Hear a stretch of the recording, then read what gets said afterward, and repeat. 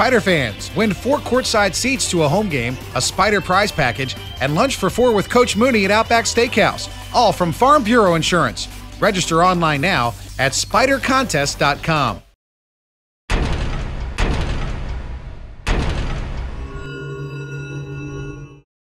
That's a great Old Dominion team we played, and I congratulate them. They're always extremely well prepared, and they have a formula for success that's been extremely effective. And I thought we played well, but I thought not quite enough to win down here. So congratulations to Old Dominion. Switch back and forth between zone and man, and I thought we had attacked the zone really well, both in the first half and early. I think it coincided a little bit, John, with the game was changing a little bit too, so the switch to the zone kind of aided it, but a couple offensive rebounds, a couple of big plays that they made, and then their zone seemed to extend, and we just weren't quite. I thought it was really just a 3-minute stretch. We weren't quite as aggressive. At the very end, we were fine, and for most of the game we were, but I thought for that 3-minute stretch where they kind of took the lead in the game, we were just a little bit more passive. I mean, Old Dominion's as big and physical and good as anybody, that we've played over the last couple of years. And I think that our record, indicates that we can compete there too. So I think this is 2 really, really good teams. And, as is often the case, home court kind of played a big role in the game. And it was a great place to play, great place for a home court, and found out why tonight.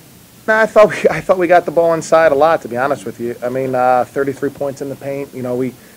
We have these guys who are driving in the lane all the time. We threw the ball in the low post. I thought, for whatever reason, we attempted 1 free throw. That's not enough, but the game is kind of still in reach, to be honest. I think we just got mixed up a little bit in what we were trying to do and what angles we were trying to attack from.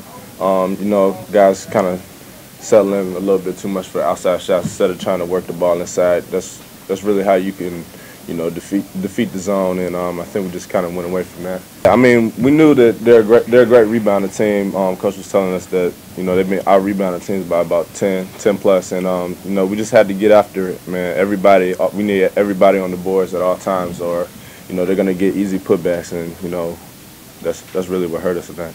And we play teams all the time that's big. I mean, bigger, athletic.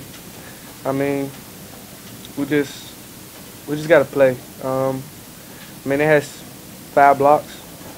I mean, it's not great. I mean, they changed a lot of shots, but I mean, we just got to play basketball. 40 minutes of basketball, we got to play all 40. I don't feel like we tired out down the stretch. I feel like we got to play all 40 minutes. Can't play 37 and let down for 3. All 40 count.